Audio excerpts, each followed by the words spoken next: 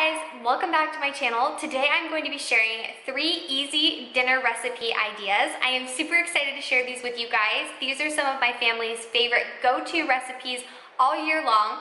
I am super excited to share these with you, and I hope that you guys have some meal inspiration for your families. If you are new here, my name is Piper. I film a variety of videos, but I am a type 1 diabetic, first-time mama and wife, and I'm super excited to share my YouTube journey with you guys. If you would like to subscribe down below, I would love to have you as a subscriber, and give this video a big thumbs up if you enjoyed the recipes and look forward to trying them. In the meantime, let's go ahead and jump into this video. Hi guys, so I told you on my Instagram that I was going to be filming 3 different dinner ideas. These are super quick, easy staples in our house. We absolutely love these recipes.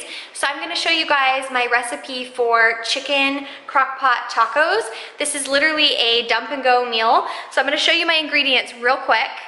So I just have a jar of salsa. You can use any salsa that your family likes. This is a mild salsa. It's double roasted salsa from Trader Joe's. And then I have a can of corn. I don't always add this, but when I have it on hand, I will add this to the mixture. And then I have my chili lime seasoning. You could use a little bit of taco seasoning as well if you prefer. And then some salt. And then my chicken I'm using is boneless, skinless thighs. You could use breasts if you prefer. They take a little bit longer in the crock pot, but whatever you want to use works just fine. And I'm just using 1.5 pounds of chicken. And this is actually frozen. So I'm going to place it in my crock pot frozen, and then I'll show you guys how much of everything I'm going to add in there. Okay, so I have you guys sitting up on top of a paper towel, what is it called, roll, and what, is that funny? Why it's laughing at me in the background. So I'm just gonna cut this open and put this in frozen.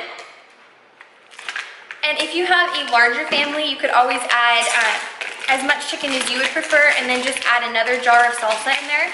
It will be just as good. And I am just going to generously sprinkle this chili lime seasoning on top. And then I'm going to add some salt. My husband, Wyatt, prefers things less spicy, so I typically err on the side of caution and avoid extra spice in our dinners.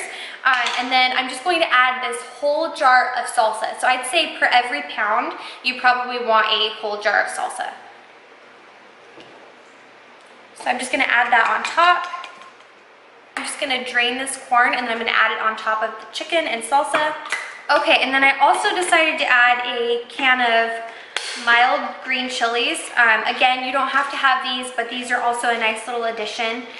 Okay, so here's the final product. This is what it looks like. Everything is topped on it. For the chicken, so like I said, 1 can of corn, 1 jar of salsa, and 1 can of green chilies, a little bit of chili powder, or you could also do taco seasoning or the chili lime seasoning blend that I used, and then I always do a little bit of salt on top of my chicken. So I'm gonna cook mine on low for 5 hours. And there we have it. You let it cook, and then I will show you guys later what we top our tacos with. That way you guys can have a little bit of an idea and inspiration for what you want to top your tacos with. But in the meantime, that is it for dinner, and I'm gonna go run errands and let this cook. Okay, so I wanted to show you guys what the chicken looks like fully cooked. So what I'm going to do now is shred the chicken, and I usually just take some tongs and I will just gently start shredding it in here, and then we will just heat up our tortillas. We like either the Mission flour tortillas or hard taco shells. These are what we're going to be using tonight, and then you can top it with whatever your family likes to top your tacos with. That's pretty much it. I'll show you guys our plates. Alright you guys, here's the finished product. We stuffed our tacos with cheese, sour cream, lettuce, some fresh tomatoes, and that's pretty much it. Super simple. Hi guys, so meal number 2, I'm going to be showing you guys how I make a crock pot turkey chili. It is so good. I've made this recipe before. I will have it linked down in the description, but I'm also going to show you guys how I make it. Okay you guys, so I'm going to start by sauteing some ground turkey. This is 1 pound of ground turkey, and I'm going to saute it on my stovetop.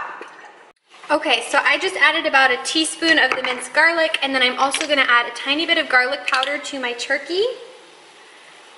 And then I'm going to add some of the chili lime seasoning blend from Trader Joe's. You could also use some chili powder. and I usually do just about 1/4 teaspoon. And then I'm also going to salt my ground turkey and pepper it lightly. And I'm just going to chop up my onion, and I'm going to add about half of the onion, this is a large onion, to my mixture.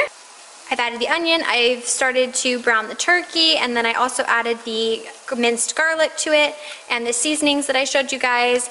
And then I'm going to add it to the crock pot, and then I'll show you guys the rest of the ingredients. Okay, so I am going to add chili powder. Like I said, I will have all of the recipe specifics as far as measurements go in the description below, but I'm going to add some chili powder. I'm going to add 2 cans of the diced tomatoes, and then I'm going to add a can of corn. I don't think the recipe calls for this, but I'm going to add it anyway. And then I'm going to add a can of the white kidney beans, a can of black beans, and then a can of green chilies, and a little bit of brown sugar, and then some salt and pepper. I'm just going to add half of the amount of the chili powder. So I'm using 1 tablespoon instead of 2. And then I'm just using mild green chilies. You could obviously add spicier ones if you'd rather. And I'm planning on freezing half of this so we can have some in the freezer for an easy, quick dinner that we can just reheat. I'd love to know what you guys enjoy making in your crock pot. Leave me a comment down below if you guys have a crock pot and you have a favorite dinner meal. I'm always looking for new ideas and suggestions. I would love to try out your recipes.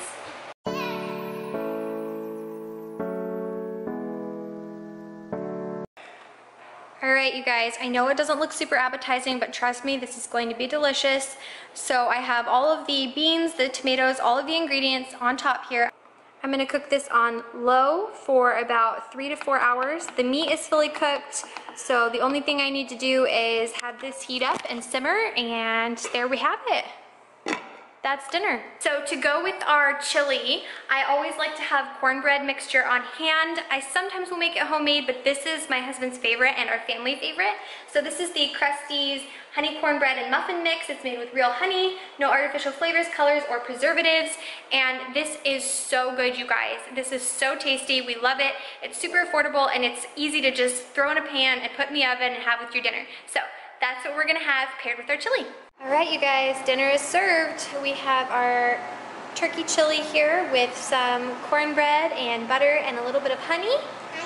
Honey, yeah. Hi guys, so I'm going to show you our last meal for these 3 meals that I've been sharing with you guys.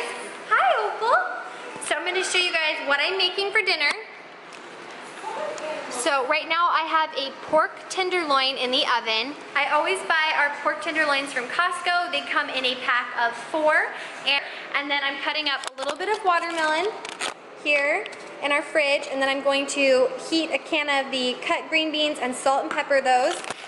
This is the Annie's mac and cheese. This is the Parmesan butter flavor. This is for Opal. Can you say hi? Hi. Alright, this is dinner tonight. Oh, you showing them? Uh-huh. That's your mac and cheese. This is dinner. So we have our pork tenderloin, some mac and cheese, some green beans, and some corn on the cob. Thank you guys so much for watching. I hope you guys enjoyed these 3 easy dinner ideas and that it inspired you in some way to make dinner for your family. I would love it if you'd subscribe down below if you have not already, and give this video a big thumbs up. And if you guys want to follow my family on Instagram, check out the links down below, and I will see you guys in my next video. Bye guys!